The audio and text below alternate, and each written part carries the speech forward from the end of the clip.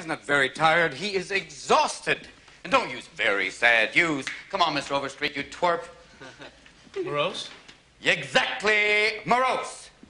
Now, language was developed for one endeavor, and that is, Mr. Anderson, come on, are you a man or an amoeba? Mr. Perry.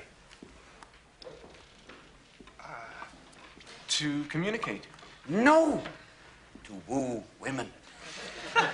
Today we're going to be talking about William Shakespeare. Oh, God. I know. A lot of you look forward to this about as much as you look forward to root canal work. We're going to talk about Shakespeare as someone who writes something very interesting. Now, many of you have seen Shakespeare done very much like this.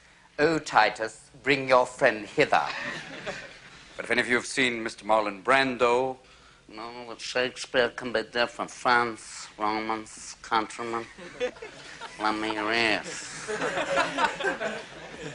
You can also imagine maybe John Wayne as Macbeth going, well, is this a dagger I see before me? Dogs, sir? Oh, not just now.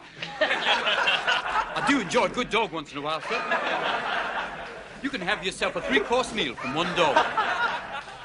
Start with your canine crudité, go to your Fido flambe for main course, and for dessert, a Pekingese parfait. And you can pick your teeth with a little paw.